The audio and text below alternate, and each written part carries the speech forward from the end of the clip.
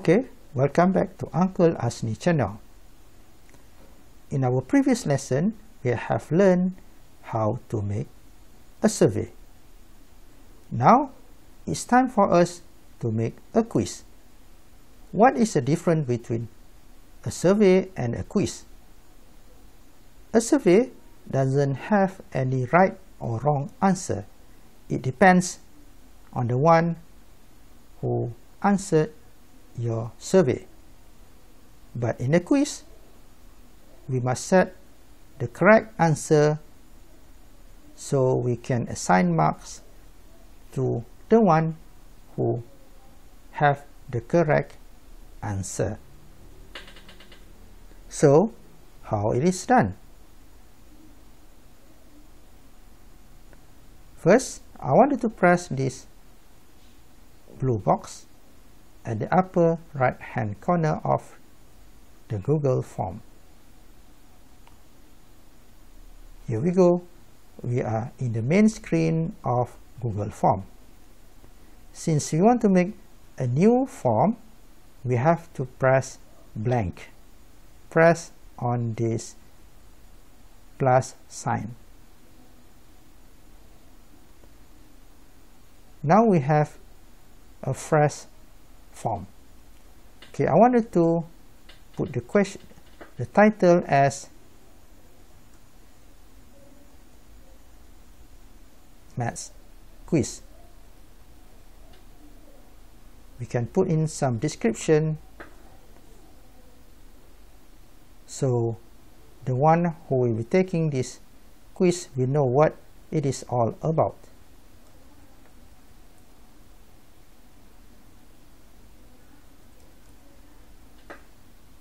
Okay, let's say for question number 1, 1 plus 1 equal to,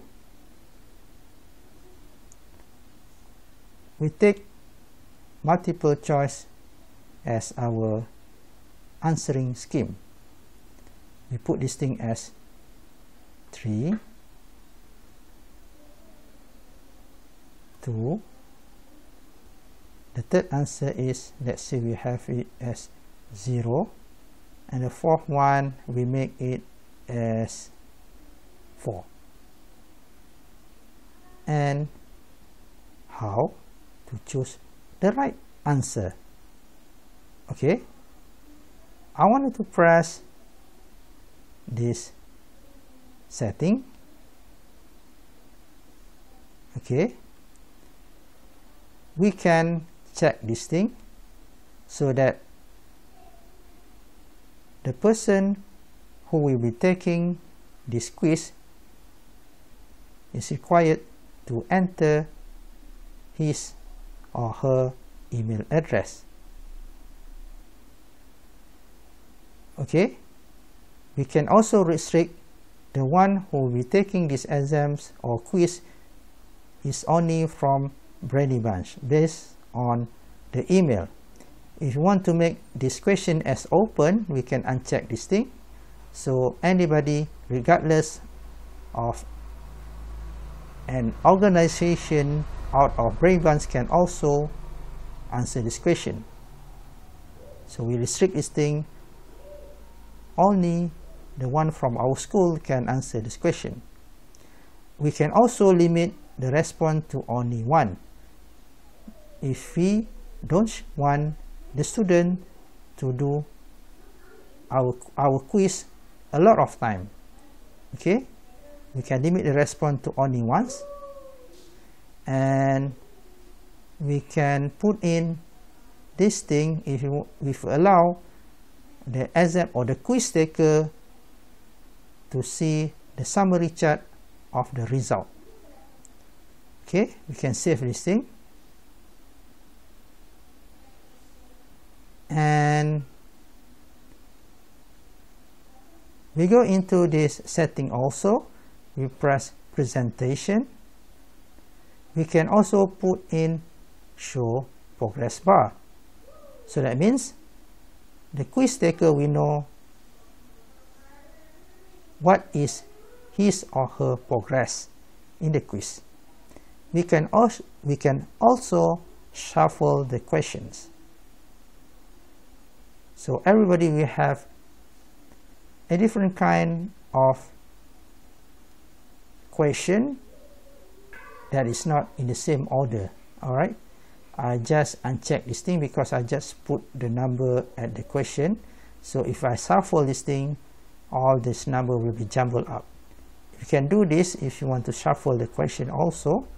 And okay, we press quizzes. This is where we set the marks. Okay, we just enable this thing, make this a quiz. Alright, so we can put things like how to release the grade. We can show the result to our quiz taker immediately. If you choose this one, if you want to keep the result to ourselves first and we release the result later. We can also check this thing, missed question. That means the student or the quiz taker can look back at the question that they missed and they may answer it again. We can also put in the correct answers after they answer the question. So if the quiz taker is wrong, it will show them the right answer. Okay, the next one is point values. We can show them what is the point for each of the question. We press save. Now we have this answer key.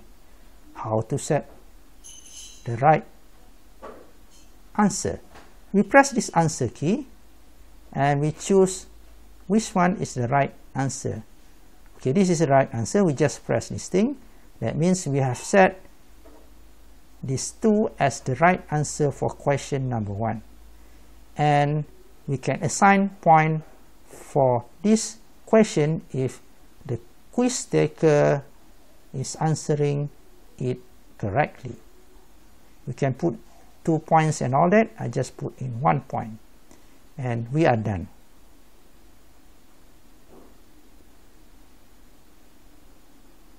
That's all. This is how we create a quiz. You can add up a lot of questions after this based on your preference. Thank you very much.